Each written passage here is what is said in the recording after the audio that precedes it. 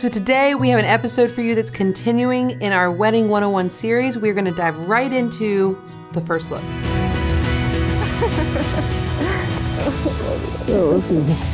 guess we are going to cry. So if you are new to weddings and you're like, what in the world is a first look? Let me explain to you. So sometimes they opt to see each other privately before the ceremony. And what this means is that we create a very sweet, quiet, intimate environment for them to have a moment together, and then we dive right in to their portraits. Now, a lot of our clients love this because it allows them to actually have one-on-one time to enjoy the day together. We love it because it provides so much portrait time. So it allows us to do one round of bride and groom portraits, which is awesome.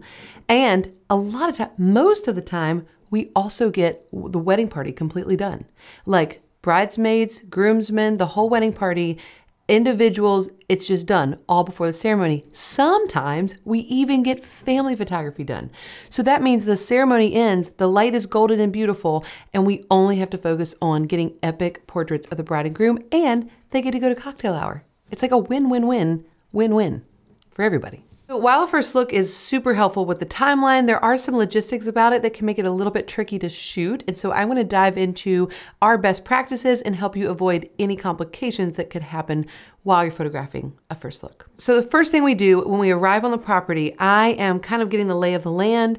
And before I even go in and talk to the bride, I'm walking around and getting ideas of where I can potentially have the first look happen. So because the first look happens before the ceremony, a lot of times that means the first look is happening in the middle of the day, which is not the best time to take portraits. And so because of that, that means that I am looking for locations that are protected from harsh light, that have decent backgrounds, that are in open shade, because you can shoot. I teach people all the time, you actually can take some great portraits in harsh light. However, a first look, you can't control if they're leaning forward and getting that light off their face. You can't control if they're going to turn around the wrong way. You have to be in a situation where you have a little bit more control over that harsh light. And so a diffused open shade area is what I'm looking for. So some key things to look out for. You don't want this location to be a million miles away. It's just easier if it's not this super long process to get to the location where you want to host the first look and have it happen. So you want it to be convenient. You also want it to be out of sight of guests. There's no greater way to screw up a first look than to put them in line of sight of aunts, grandmas, friends from college yelling out the windows. That's really going to ruin the vibe of a first look. So make sure it's in a place where they're going to be protected from seeing guests early. You also want to take into consideration that you don't have full flexibility to just shoot with one strategic background. Your background has to be a little bit wider with a little bit more capacity to be moved around. Like you can't have like a construction zone with orange cones behind the bride's head and still have Michael trying to capture her reaction. And so there are different ways to approach this, but in general, I'm looking for the background to be ideal, more so in the first look location than I am some of my other portraits, because with portraits, I can strategically control what I'm shooting in the background, whereas the first look, I don't have complete control. All right, so let's talk about the general flow of a first look. In an ideal situation, I'm going to explain what happens. Now, there are some things that can come up and like any wedding day, things can be unpredictable, but normally, the bride is in her dress. I'm texting Michael and I'm saying, hey, she's almost ready. Let's get the groom on out there. And I tell him like, hey, let's put the groom here. She's going to walk up from this direction, tell him to turn around, or she's going to tap the shoulder. We create the setup. And then I go back to get the bride. While I'm getting the bride, Michael is telling the groom a few things to set them up for success. We have to tell the groom who is going to tell him to turn around. Most of the time, we like for the bride to be the one to say, okay, Chris, you can turn around. But we need to specify, is she going to tap you on the shoulder or is she going to call you and have you turn around and look at her? We tell him, let her come to you. Don't go to her. Why? Because we set him up strategically in good light, and ultimately we want her to come all the way to where he is, because if he walks to her quickly, he could just put them in horrible light, and it's a disaster. And then you can't interrupt a first look and scoot them over and then like, okay, now be romantic again. Michael also has funny like disaster stories from weddings where people have moved, and he normally tells the groom some of those stories just to fill the silence while we're waiting for the bride to finally get to the first look location, because sometimes she's very delayed. So Michael is also telling him things like, take as long as you want, 5 seconds, 5 minutes. If we're running behind, we jokingly say, maybe not 15 minutes, but we want them to know that we are not going to interrupt until you look at us and say, we're ready for portraits. And the reason for that is because we're trying to set this up for them that like we're stepping back. This is about you guys. You don't have to do certain things or react certain ways. Like just enjoy this. This is your chance to just be together without anybody else, not even friends. It's just the two of you. So take your time and then look at us and say, all right, we're ready for portraits. So while Michael is talking to the groom, I'm also telling the bride the same things, right? So preparing her mentally, like this is your time, take as much time as you need, but also letting her know some things like, you know what, I'll take the bouquet and I'll give it to the maid of honor. You actually don't want the bouquet during the first look. I'm also telling her things like, all right, you're going to tap him on this side. He's going to turn around that side. I'm going to fluff the dress. A lot of times brides are very concerned about the dress being fluffed. So once I get the bride all set up, I normally fluff her train, make sure her veil is straight. She looks great. She's getting ready to walk. I will say, okay, go ahead and stay here. I will tell you when we're ready to get started. And normally I actually vocally cue. I will say like, all right, Sarah, whenever you're ready. And she hears that and then it's up to them. So overall, this first part of the setup of the first look, it's just most important that you stay in communication so that everyone is on the same page. And it's important to note that if they are not on the same page, if she says, all right, you can turn around and she stops walking and he walks to her deliberately, two things we said not to do. We don't intervene. We just photograph what happens. And we told them something different. And if the light is a little bit off and they complain about it, we will explain that later. But like, we do not interrupt the moment. So now what we're going to do is talk about, now that we're all set up, the first look is getting ready to happen. We're going to dive into what my role is and what Michael's role is as we're photographing together the first look. If you're new here, Michael is my husband, my second shooter. He has been for over a decade. He actually has a second shooter mini course where you can learn exactly what he does on a wedding day. For all of you who are just getting started in wedding photography, just had to throw that in there because if you're new here, you're probably wondering like, who in the world is Michael? So Michael has different roles and I have different roles. So when we're setting up the first look, my goal is always to make sure I capture the groom's reaction. And that's because that is what the bride cares about the most. Her reaction is great as well, but it's not as important as his. So I love to shoot with a longer focal length lens if space allows. So normally my go-to would be the 85mm. I have shot this with the 135 before if it's a wide open space. 70 to 200 is normally what Michael has on his camera body, but the goal is to stay at a distance.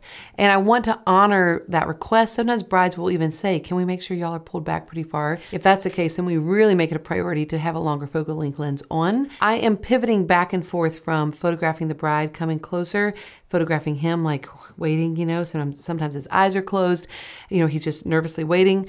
I am jumping back and forth, but I always know I've got to be ready and on guard as soon as she taps the shoulder.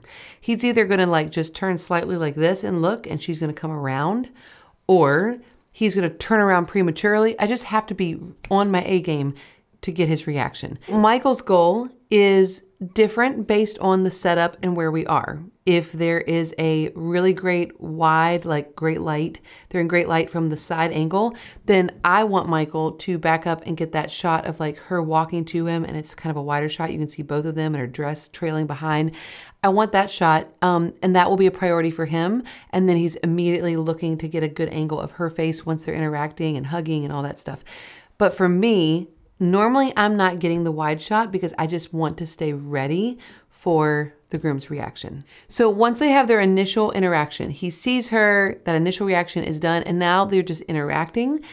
Normally, I will step in a little bit closer. Some of the initial like intimacy, like those parts still matter, but I get a little bit closer and I adjust to make sure I have more of an ideal angle. If the first look is going on for a while, I will get creative. And I will do some composition. I'll zoom back, I'll get closer, I'll take some tight shots of them holding their hands. Sometimes though, first looks they're like, oh, you look great and we're ready. And it's like, oh my gosh, so I try to shoot everything I need pretty quickly on the front end in case it's like a split second first look and they don't really engage. So as soon as the first look is kind of winding down and they look at you and say, all right, we're ready. I'm ready to go. They're already in good light normally. They are normally already in some type of close to a core pose. If you have no idea what a core pose is, it's the foundation of my posing system. I have a whole course on it. If I have an idea of how to just take where they're standing, how they're standing, and just adapt it into one of my core poses, I'm just gonna go from there. It's actually ideal to be able to look at them and say like, you remember everything from your engagement session. You're like basically already posing yourself. This is great. Just get a little closer and we're gonna dive right in. And then we really dive right into getting as many portraits done as possible. So it's another reason why picking a great first look location is so important, because, you know, I can get so many portraits done if I don't have to trek across a field to actual good light for the beginning of their portrait time. So we normally prep the bridal party ahead of time, that they need to be generally ready, like in the next 20 minutes, so that they're not scattered everywhere. Michael can just go find the whole group and bring them out. I get so much done with a couple, all of the traditional poses, the traditional shots, like everything you would need in a wedding gallery, I get done in just that few minutes that Michael is running to get the bridal party. And then we do bridal party, and then I'll do even more bride and groom portraits before we start hiding from guests. It allows me to get some bride and groom portraits and the wedding party, and if I have more time with the bride and groom, that's great. I'll take them to a new location. All right, so now that you have kind of our setup and our general approach to the first look, I want you to see a real first look from a real life wedding look, so you can get an idea of everything I just told you in real life. Okay, so this is what we're gonna do. I'm gonna have you stop. We can come a little further. I'm gonna get him set up a little bit, but he's gonna have to walk backwards a second. So hold on 1 second. Yeah, let's scoot right, but not have him turn around, obviously. Just say when. You keep going, right? There's perfect, okay? Yes, you are. You're doing a great job at it. This is a great spot. So Michael, the only thing is, she is gonna have to, you know what I think we should do? I'm gonna have you guide him so that he can face this way. She needs to walk from the back. Okay. All right. Oh my gosh. So, all right, I'm gonna have her pass. Yep. So you are actually gonna come walk down this path. Mm-hmm. Okay. So you can come with me. Oh, look at you walking through. Oh, this is great.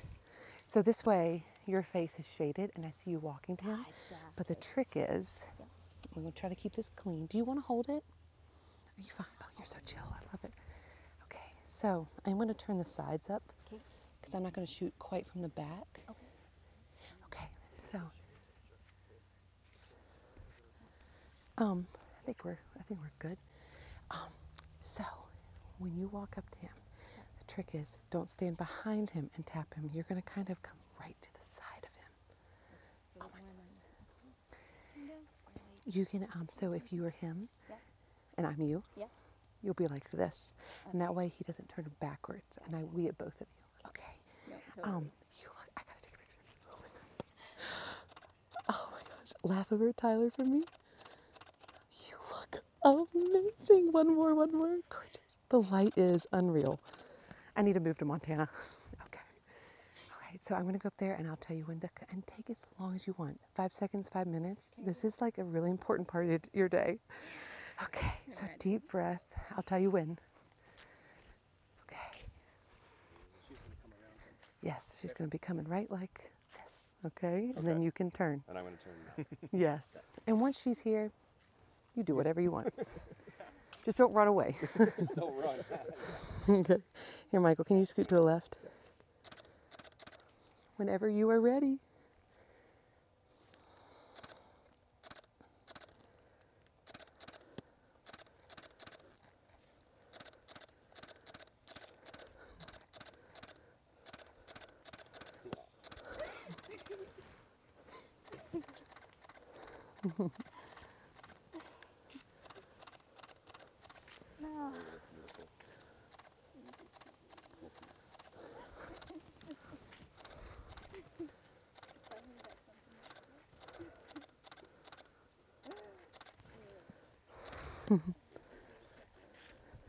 Oh, did you?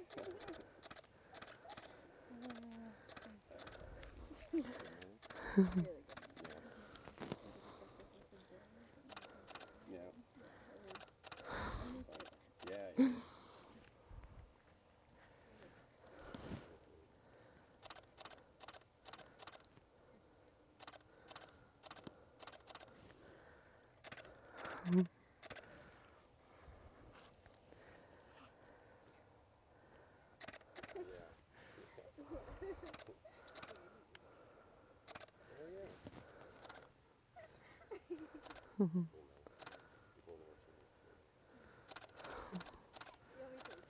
You don't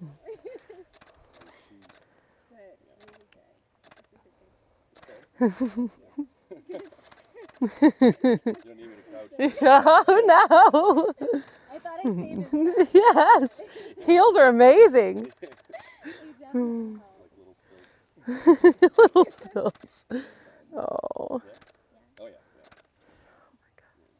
you ready? Oh my gosh, you too. You just look at him. I'm like, you don't even. Easy. Yes. She already kissed her on her forehead. I'm like, Yes, I know. This is so great. Some people we have to coach them through every little thing. Y'all are perfect. I was so worried because you didn't get the engagement shoot. No. You're fine. Believe me, you are fine. And if we do need him to crouch, he did when Dad was putting his jacket on. Yes, Dad. Yeah. You can't tell. You can't tell in photos. Oh my goodness. And she's like, sometimes I just smile too much. I'm like, there's literally no such thing. There's no such thing. Not in pictures, no. No. In the quiet moment in the hall, yeah. Yes. This is literally perfect. I think we should do a few traditional portraits here. All right, so I hope that was helpful in general. As you leave this video, I hope you will walk away knowing first looks can be a little bit tricky, but we love them because they can really transform a wedding day timeline and make the day more emotional, more intimate, but also create amazing portraits because you have so much more ability to have portrait time. So we love them. We hope this makes you feel more empowered to execute them on your own wedding days. If you loved watching this behind the scenes, imagine watching that behind the scenes, but for weddings across the country, even across the world, portrait session. I mean, you have access to so many episodes in KJ All Access from all the things that I have shot behind the scenes the last 5 years. So if you want to have access to all that, plus get content every month, plus connect with me live on Zoom calls every month to have me answer your questions, all of that is available through KJ All Access, and it's only $29 a month. So that information is linked below. We would love to have you in the most engaging KJ community that we offer. Also, we have an entire playlist on our YouTube channel where we are collecting our Wedding 101 videos, where eventually we will have the entire wedding day captured, and we will have information so that you feel like you are empowered to execute every part of the wedding day. So like and subscribe so you don't miss the next Wedding 101 episode. If you like this, either questions, leave them below. Thanks for watching. Bye. Bye.